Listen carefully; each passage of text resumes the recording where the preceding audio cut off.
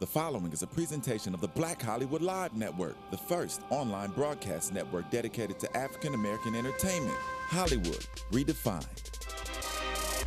From Los Angeles, California, presented by Maria Menounos and streaming live thanks to Akamai Technologies. This is Black Hollywood Live, Phenomenal Women, featuring in-depth interviews with today's most inspiring women. Black Hollywood Live, Hollywood Redefined. You're listening to Black Hollywood Live. And now, the host of Black Hollywood Live, Phenomenal Women. 2,000 bucks. I don't even want to talk for a second. I'm going to let the song play for just a couple of seconds so we can really feel the vibe of what's going on. We know it's tax season, so you're feeling this song. This is another edition of Black Hollywood Live, Phenomenal Women. I am Tara Johnson, one of your hosts, and I'm here, of course, the lovely.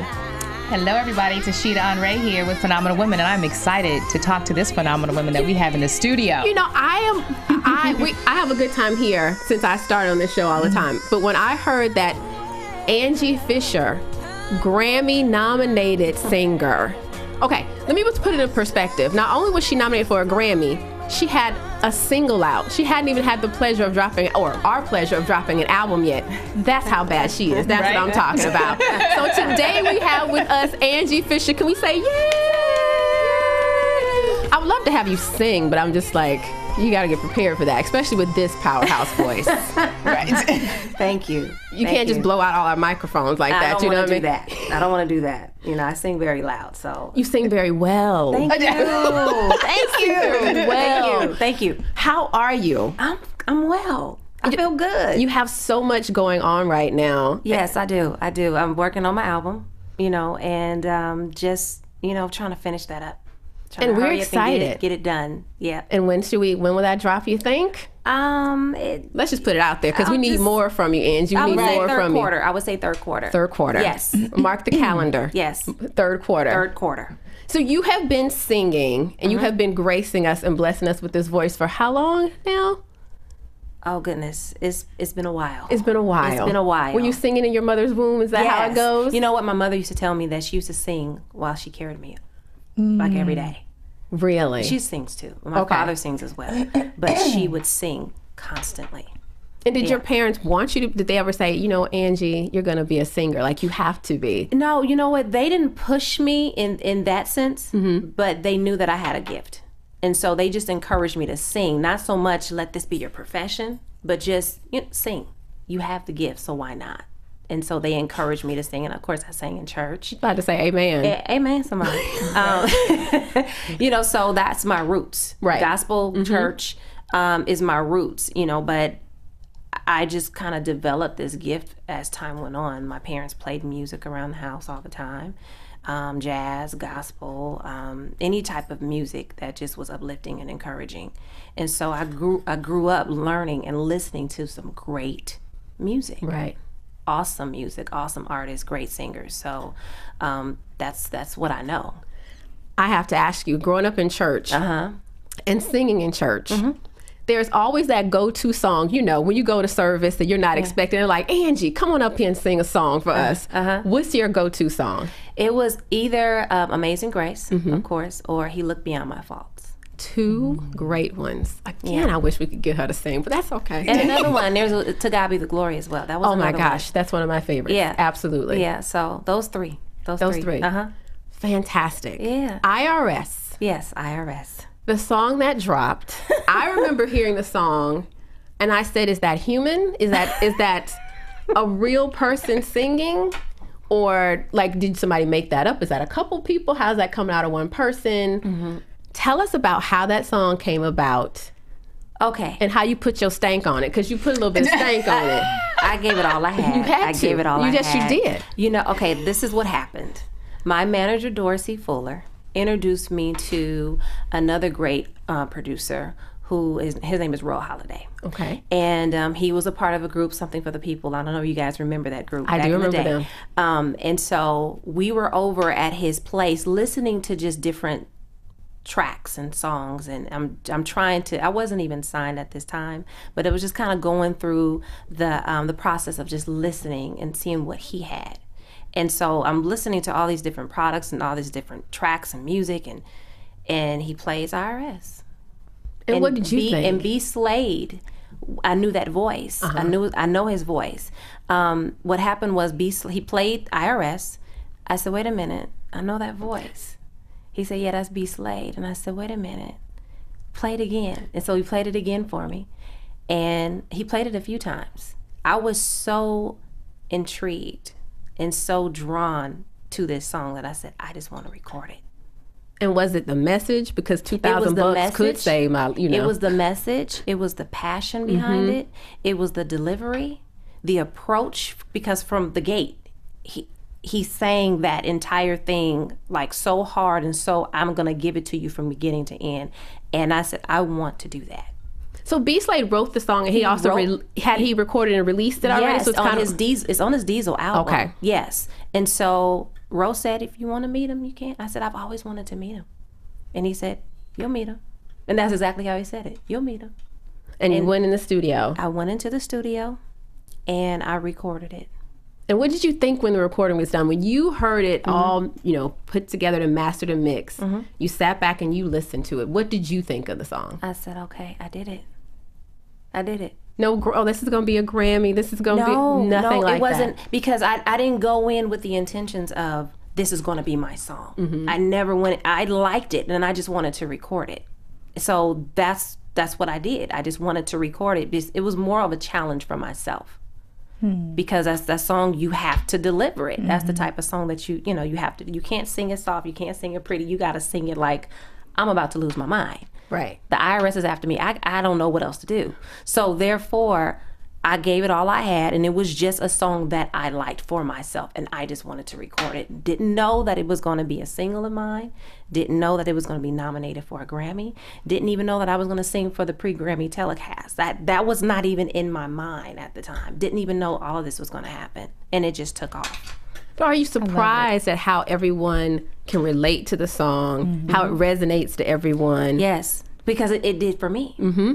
So I knew at the time, I know how I felt when I first heard the song. So I can only imagine what everyone else felt when they said, wait a minute, hold on. This girl, I've been called every name in the book. I mean, I've been on stage and people are calling me out of my name. And, you better say, okay, all right. All right. Throwing that shoe. Right, whatever they have in their purse, they're throwing it at me. And it's okay because that's how they felt at that moment, because I know how I felt at that moment. I was like, oh my God. And I play it again, play it again, play it again. So that's how that whole thing came about. Aisha Morris at KJLH, she heard it and she said, I have to play this song ASAP. And so she put it in rotation and people just kept calling in, oh, what's that song? I want to hear that song. And before you know it, they had me in to come in and do an interview. And it just kind of, it had a life of its own. And it just kind of grew from there. But I did, like I said before, this was not a song that I just said, okay, this is going to be my single. This is going to be, I wasn't even at that point. I just wanted to record it. Wow. That's an amazing journey. Yeah. That's an amazing journey. I'm just listening. And I don't even have a question. I'm just like, Yeah. Because it's, my mom always told me this, and she says, and this is exactly what happened with you, doors open with no handles. Wow. That's exactly what happened. I never heard that. Yeah, I never heard that. T-shirt. I'm making T-shirts today. Doors open with no handles, and that's exactly what happened. Yep. That's amazing. Yeah. Yep. But you've been at this for a minute, though. Yes. Singing, I have background and doing studio background vocals, and tell us some of the people. If I know there's a long laundry list of people, of greats that you have worked with. Okay, so Michael Jackson, Jamie Foxx, Michael Bublé, Dave Foster, Celine Dion, Mary J. Blige,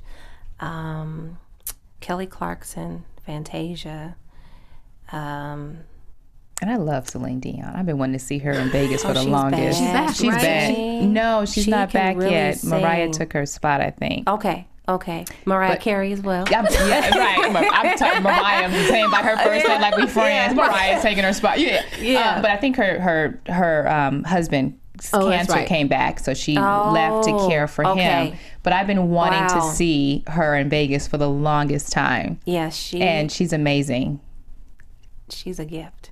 Yeah, she's a gift. How is it to work with some of these great artists? Humbling. To you know, I've worked with Dave Foster. I'm one of his contractors for hiring other singers to sing for great artists like I just named. And you know, he would call me and say, I need some singers, some great singers that can really just get in and get out, but that are professional, that can sing and that can just do it well. And I would call in certain singers and we would sing whatever is given to us.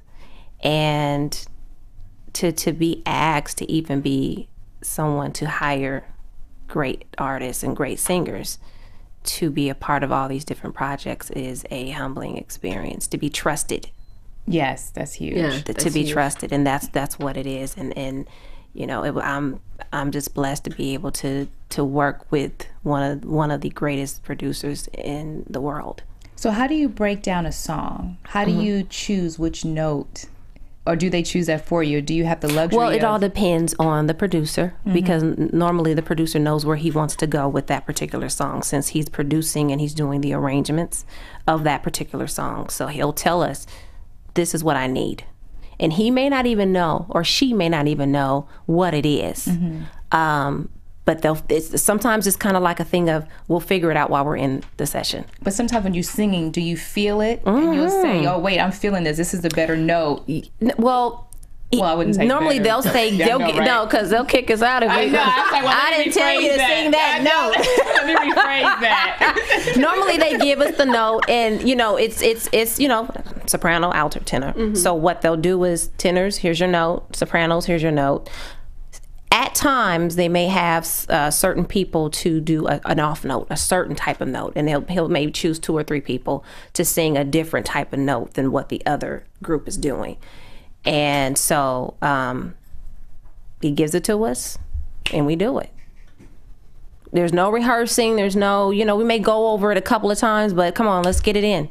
And, you know, this is what we do. This is what we love. So you got to just do what they tell you to do. Right. You know, whatever the note is, whatever the section is, you just kind of go with what the producer's giving you at that time.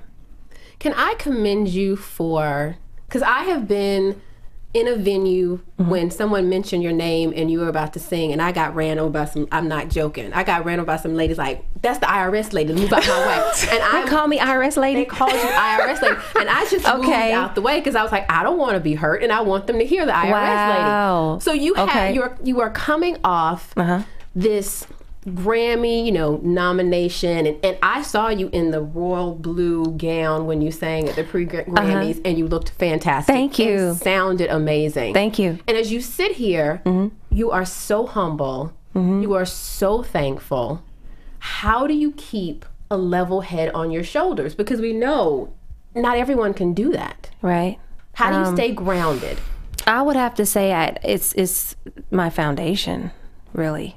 I had an awesome childhood, but my parents had instilled in me and my brother, whatever gifts you have is not yours, it's loaned to you.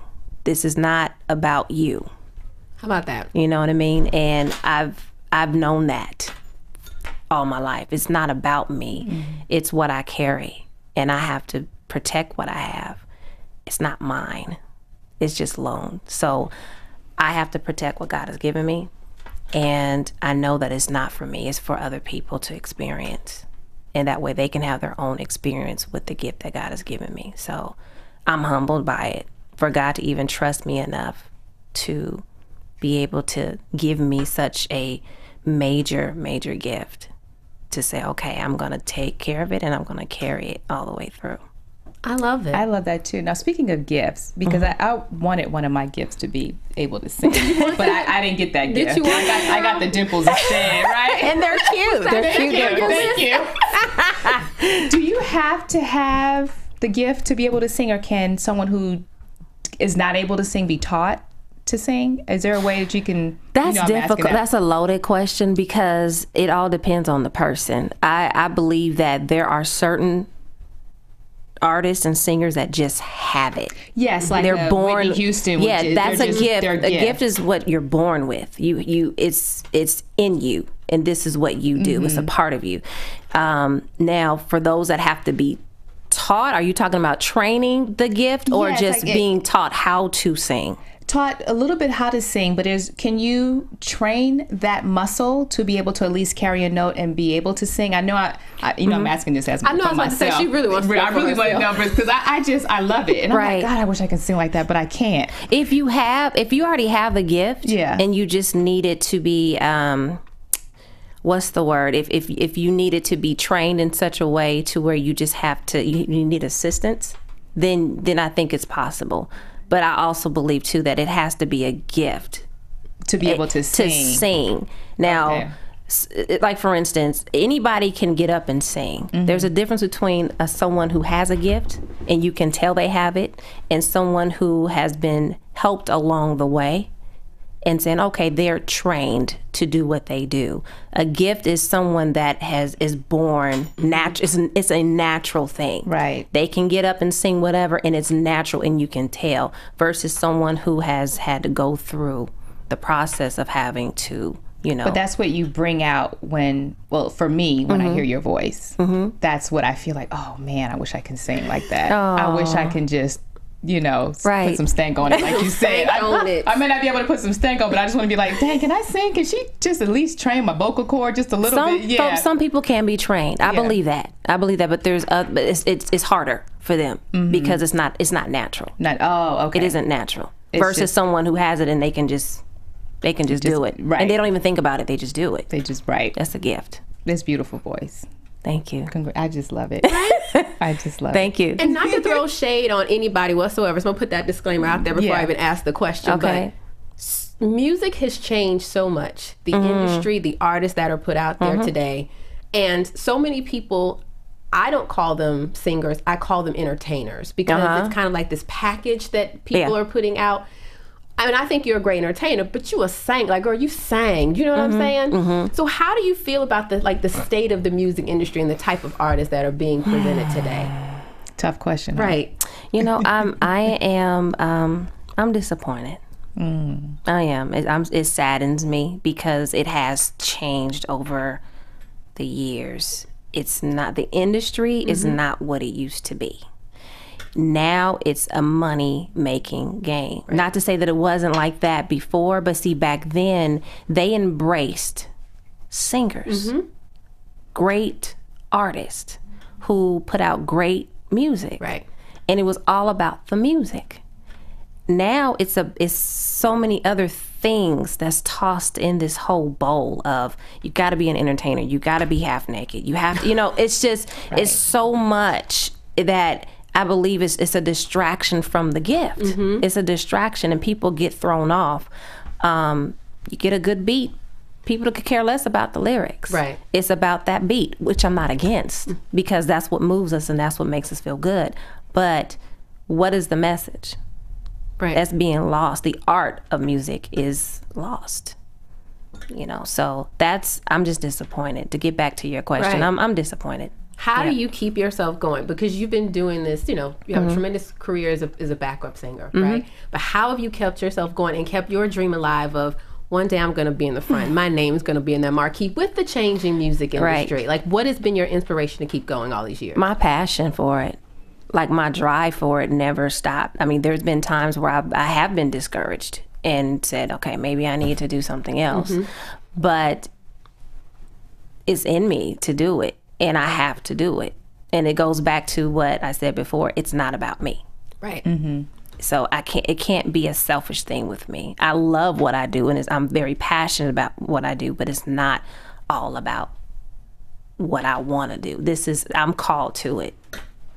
And you have to do it. I have to do it. Even when you were working that job and your boss said, if you don't get out of here, I'm going to fire you. Because I was doing both. You know what I mean? You were balancing I was both. trying to do it both. And whatever it took me to do both, that I was going to do it, because I had this job that I needed. Right. You know, everybody needs a job. You got to pay bills. You bills. I.R.S. Keep coming. Take it right back. Take it right back. So I had this job for stability, and then I had this music job on the side at the time to just kind of finagle my way and figure it out. Because in this industry, you don't know. Right. You just kind of figuring it out.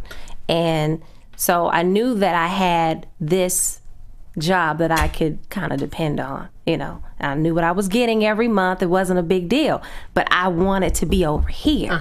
So how was I going to be able to get over here but move from here to where it was a smooth transition to where I wasn't struggling? And that's the struggle, right? The struggle That's is the real. battle. That's the battle of how do I move from this point A to point B, and it can be a smooth transition. It's never a smooth transition. Right. It's always going to be bumps. You just don't know what bump you're going to have to deal with in that moment in time. So you just kind of like, you have to have faith, you have to have passion, you have to have your drive, and you got to just keep going. You got to stay focused. So that boss that kicked you out of that job, did you send he or she flowers saying thank you for kicking me out? You know and what? I don't firing me? even know where he is. That was a while ago. So I don't even. He's probably at a different job now. Who knows? You know. But I thank him for that because that was the push that I needed. Like I would have probably still been there. Isn't that amazing? If someone out of the blue didn't hear you singing like a company outing and was like, you too good, you're too much for this. Yeah. You gotta go. That was the push that I needed. It was still kind of hard because I'm in the back of my mind. I kept saying, "How am I going to do this?" Right. I have this 2-year-old son that I have to care for and take care of. How am I going to be able to do this? And the God honest truth, I prayed about it, and after I prayed about it, I had the peace of God, and I said, "Let me give my 2 weeks notice. I'm out of here." And since then, I have not had a 9 to 5. Amen. Amen. Now, speaking of 9 to 5, who was your top 5? Who was your top 5 artists today? Today, my top 5. Whoa. Okay, Jasmine Sullivan. Oh, a good one. And we're talking about singers, because I'm all for singers. I love Michael Bublé. I love Michael Bublé. I love Michael, and I actually had a chance to see him live. Isn't it? I mean, his Christmas specials are like crazy to me. Phenomenal, phenomenal. It's so hard. Because you said singers. I listen to. I mean, there's so many that I listen to, but my top 5. Good. You know, I was thinking about when she said 9 to 5. It's like, oh, what's your top 5? Right. There's so many that I listen. There's people. I mean, but back in the day though, like I listened to old school type stuff too. Okay, PJ Morton is another one. Oh yeah. Oh goodness, that's a good one. That's a good one. You got me. I'm stuck.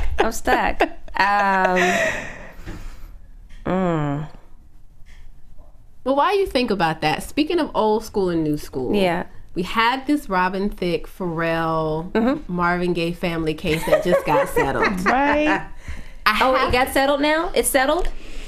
That one is settled. I think there's another one. I think there's an injuction that's going out and possibly a second case too. Against them? Against Pharrell. Yeah, I think Pharrell and it's someone else now too.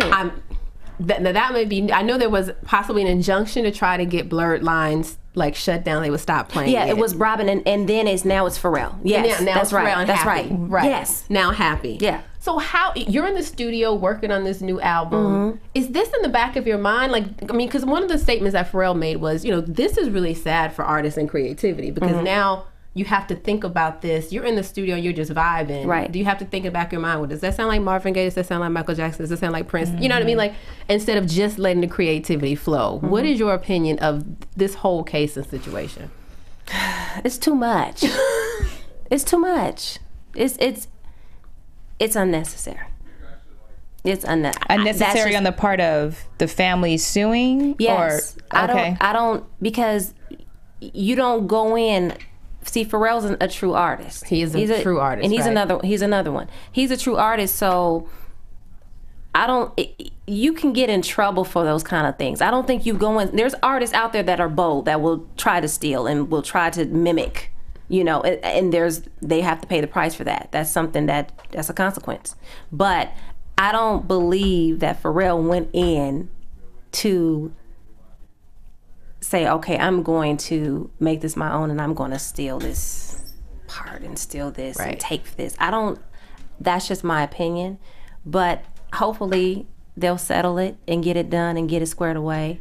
And then there's peace afterwards. I hope so, because it can be like this thing that ripples through where you have to always now think about, think because sometimes, when you make a beat, certain beats can sound similar, but they're not.